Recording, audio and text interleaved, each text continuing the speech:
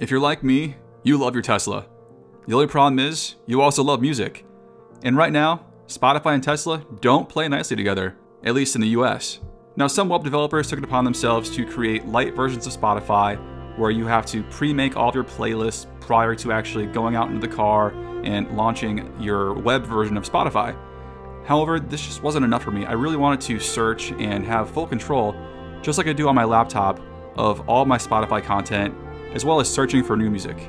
Well, I'm happy to say there is finally a solution. If you go to tslaspot.com, I walk you through, end to end, how to set up Spotify on your Tesla. I'll go through how to set up your remote server for hosting, configuring that server, installing apps, and just so you know, you're not limited to just installing Spotify. This is also going to cover Netflix, Dropbox, Microsoft Teams, Slack, Outlook, you name it. It's all going to be right there accessible to you at any time. We'll talk about configuration for your Tesla to make sure it's all Tesla friendly. And finally, we'll dive into the driver's seat and actually show you how to connect and get your Tesla up and running using all these apps. So now for a quick demo. This is what Spotify looks like on the Tesla. Okay, so now I'm going to open up our browser, log into the Tesla remote machine.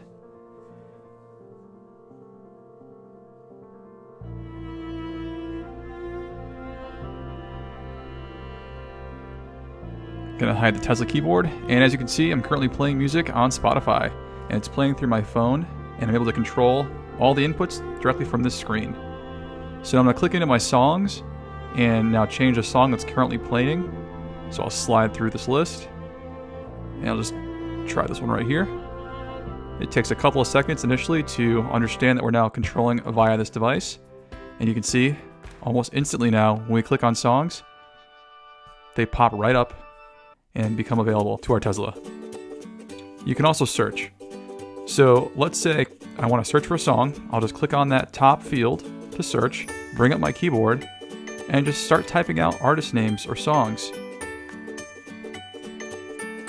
Once you find the artist you're looking for, click on the top result, and now you're looking at the exact page you'd see in Spotify. We can close out the keyboard, and now I'm switching to a brand new artist, looking at their artist page, and clicking through their catalog. It's that easy.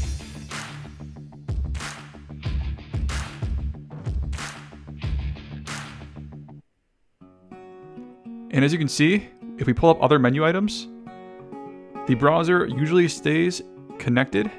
However, if it's fully minimized, the connection often does get lost.